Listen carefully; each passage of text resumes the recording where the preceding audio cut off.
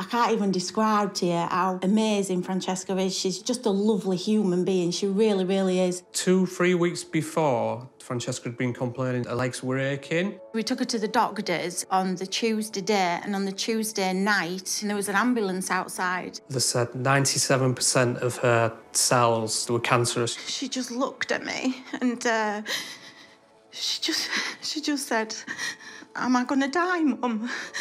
And I just said, "Not today, not today."